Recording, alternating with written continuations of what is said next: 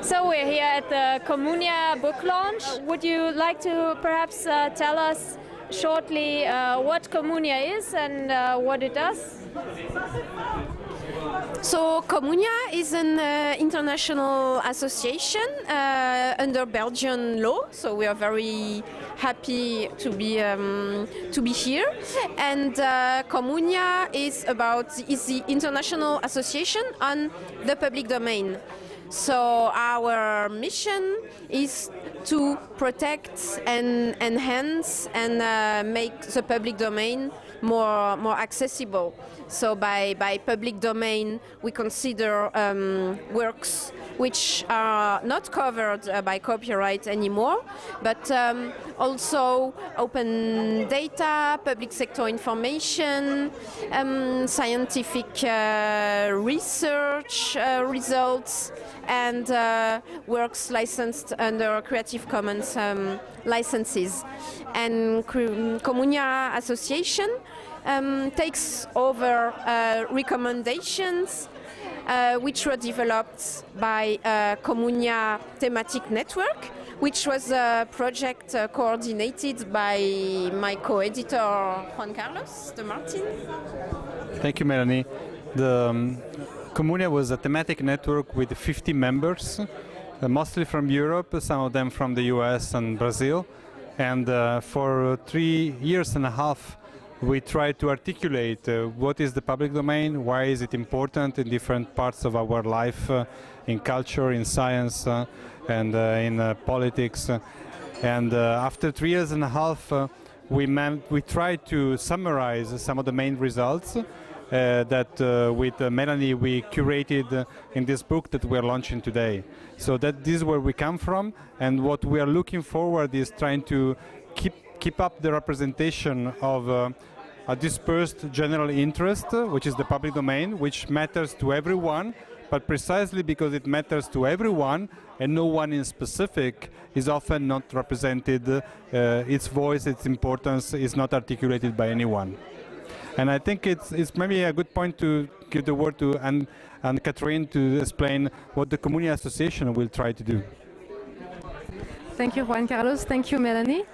When I was asked to join Communia 1 year ago to help for the creation of the association in Brussels, I think it was, and it's still particularly inspiring and important, because in Brussels there's a lack of organizations really working and advocating for a positive agenda on IP.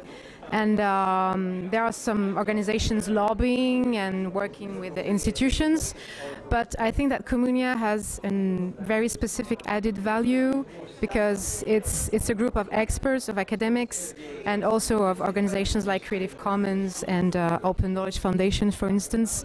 And it really brings something particular on the debate on IP and on the public domain, which is particularly valuable in Brussels here, because everything is, well, lots of things are being done in Brussels. So we hope to be more and more active and to make the public domain expression something very crucial within and beyond the IP debate.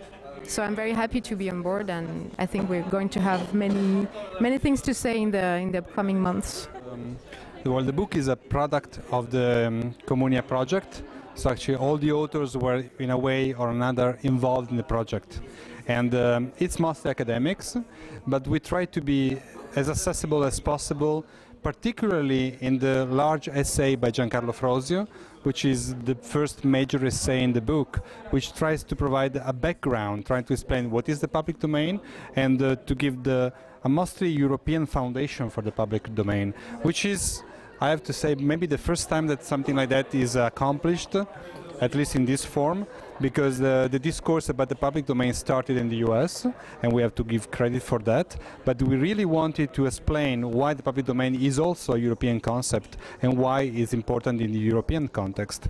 And so you will find this sort of a foundational paper, and then you will find more specific essays on specific subjects. So I think that people can also pick and choose what they're interested. Maybe my personal invitation will be read Giancarlo Sfrosio's paper and then pick whatever is more interesting for you. And you can do that also because the book is available free online. Yes, so you can download the book for free because it's under a Creative Commons attribution license, so you can remix it, translate it, make a movie out of it, comics, everything you want. You just have to credit the authors, and indeed it's a mix of theoretical contributions in legal science, in political science, also in economics, and also some essays which are describing projects which can be hopefully implemented right away. So, for instance, we have a paper on drivers, the European project of a repository for open access scientific articles.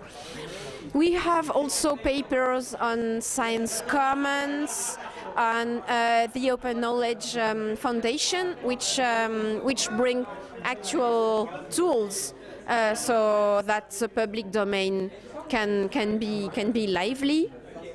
And we have also an article about registries, because registration would be a good solution both to be able to discover public domain works when they actually reach the public domain, and also to avoid the problem of orphan works which cannot be used.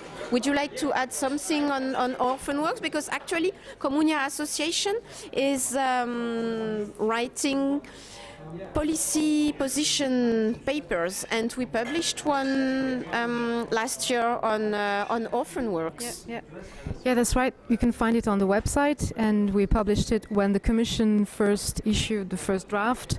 And now that we're hearing that there could be an agreement between the Council and the Parliament on the legislation proposed by the Commission, we think that the current version is not really bringing any further positive elements. So we'll still have a lot of criticism to bring to the issue. So we're going to issue another paper on that. And obviously it's a very, very crucial issue, orphan works. So we are following the legislative work of in Europe very, very closely.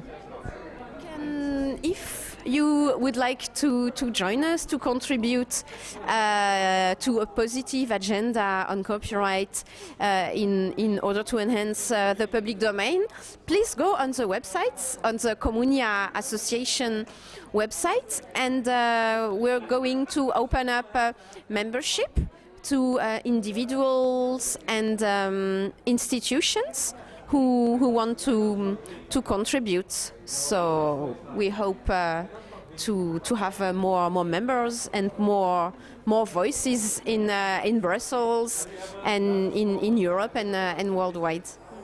Okay, thank you very much. Thank you very much.